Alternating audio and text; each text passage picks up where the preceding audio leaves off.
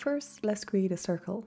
With the ellipse tool, let's press Shift as we click and drag to make a circle. Otherwise, you will make a random ellipse. Here we have our circle. And if you have an outline, delete it because we don't need it. And let's give it some color. Maybe some yellowy orange or orangey yellow. Or whatever you want. But here we have our circle. And this is going to be the face. Now we are going to give it a little bit of a shadow. I have selected the circle, copied and pasted in place. So to paste in place, press Ctrl-Shift-V. So here I have two circles. The top one, I'm going to color it a very light purple gray. And here in transparency, I set it to multiply. And now I'll duplicate this purple circle. So I select it, press Alt, and then click and drag. Now I have two copies of this circle. I'm going to select the two of them, and in the Pathfinder, I go to this option, Remove Front. And now I have a shadow for my emoji. I'm going to add some shine to it because I also like that effect. Again, I'm going to copy and paste in place the yellow circle with Ctrl-Shift-V. And I'm going to right-click, Transform, Scale.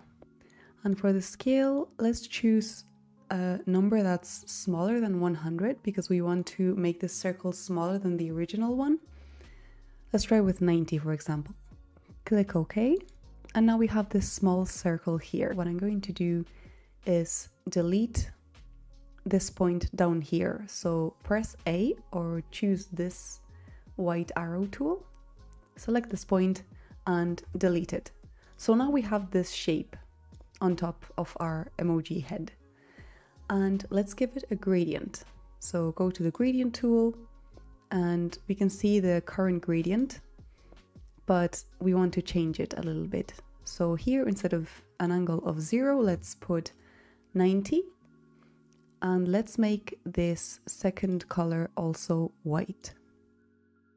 So I think this is the one on top, if I'm not mistaken. So go to the one at the bottom and change the opacity to 0. And now we have this shine effect for our emoji. Next step is to create the eyes. Again, I'm going to use the ellipse tool. And this time I want an ellipse, not a circle. And here is the first eye. And as you can see, we have the same gradient color. So to change it, we can go here to the color, press the lower square here to give it a solid fill. And then we can go in here to the color picker and give it whatever color we like. I usually don't use pure black 0000. I tend to choose something that is almost black but not quite. I just think it gives more depth to the color. So here I have one eye and now I can place it on the face. Place it wherever you like it. It's aesthetic choice. And now I'm going to duplicate it, but I want it to be in a straight line. So there's two different ways to do it. You can press Alt, click, Shift and drag, and that pink line indicates that you're moving it in a straight line. Or you can duplicate it randomly and then you can use the Align tool up here to align them vertically. I'm going to put them a little bit closer together, and now I'm pressing Shift while I move it so that it moves in a straight line. Okay, now I want to center the two eyes. I can press Shift again and move them like this horizontally until I get to this vertical pink line to indicate that they are in the center. But if you want to be super accurate, with the two of them selected, let's right click and group. And let's do the same thing with the face. So I'm going to select all of the three shapes that make up the face, right click and group. And now that I have this group and this group, I'm going to select the two of them and go up here to Align and click the horizontal bar. Now I have this emoji with eyes and I want to give it a broad smile. So let's create another ellipse here for the mouth. And I'm going to delete this point up here. So with the white arrow tool, select it and delete it. And this is going to be the mouth. But let's make it a little bit nicer. So I don't know if you can see it very well, but the shape isn't closed. It only is a curve like this. So we need to close it. To close it, I'm going to make it easier to see. I'm going to again choose the white arrow tool and select the 2 points up here, right click and join. And now the shape is closed, as you can see. We can put it here so that I see what it looks like on the face itself. And I actually like to round the corners a little bit, so these corners here. Again, with the white arrow tool, I'll press on the shape and you can see these little circles here. We can click and drag on them to round the corners of the mouth a little bit. Okay, I like how that looks. And because we have this and this in a group, we can also select all of it and again align it so that it's perfectly in a straight line.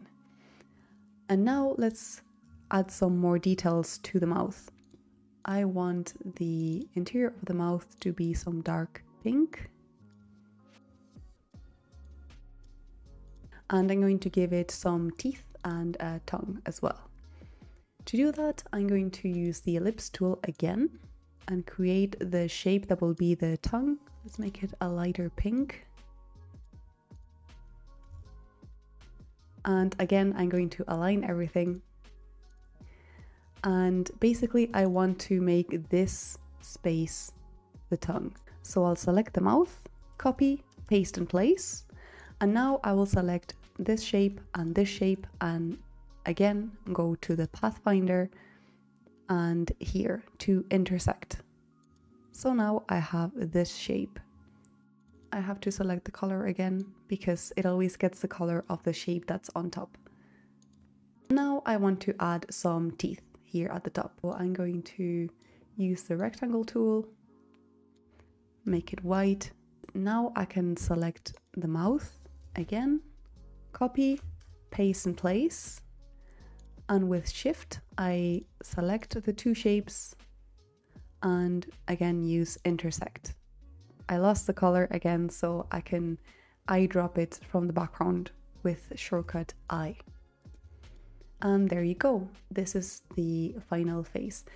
What I have to do now is select everything, right click and group it so that if I move it around, I have everything in one place and I don't have to select all the shapes one by one.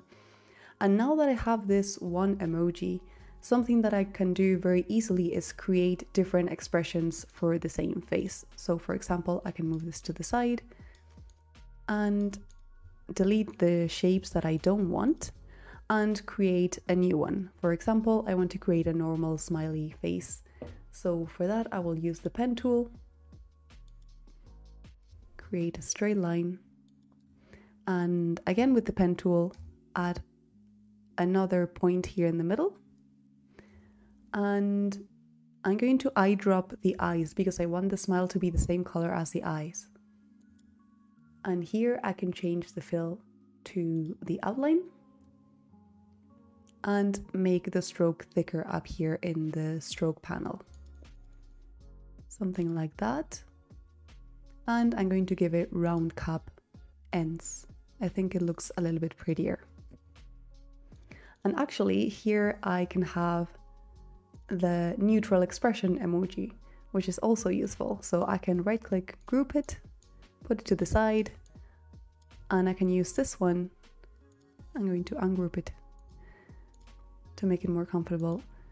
I can use this one to make a smiley. So like I was doing before, I'll grab the point in the middle, move it down and select the smooth option for the points and do it like this.